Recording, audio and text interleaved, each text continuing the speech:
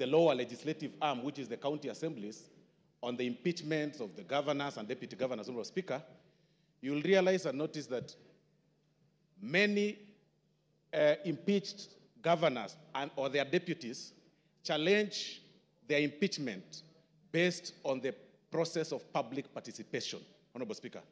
This is unprecedented, and of course it's my view that to replicate the same, to what happens on the impeachment of governors and deputy governors, and they invoke the element of public participation across the country. You've made your point. Thank you, sir.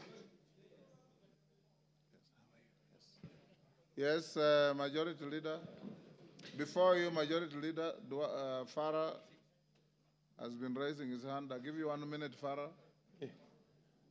Mr. Speaker, I also join the other colleagues in this, but I've just one very important, most important in this country to raise. Not only do we have to protect the lives of 291 members of parliament who have appended their signature there, we must also protect the system.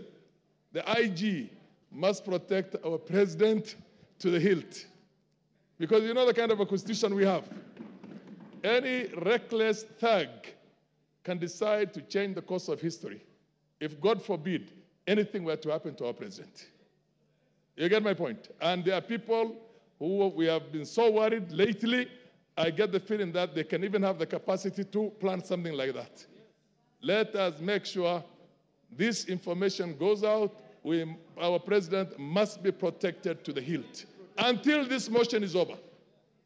Because if, God forbid, anything were to happen, then we have something much bigger to worry about. Thank you. And those guys are... You're the last on that.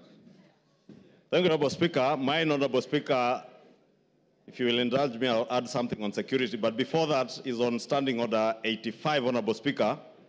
85-2, which, Honorable Speaker, I would beg, even as you guide members, that members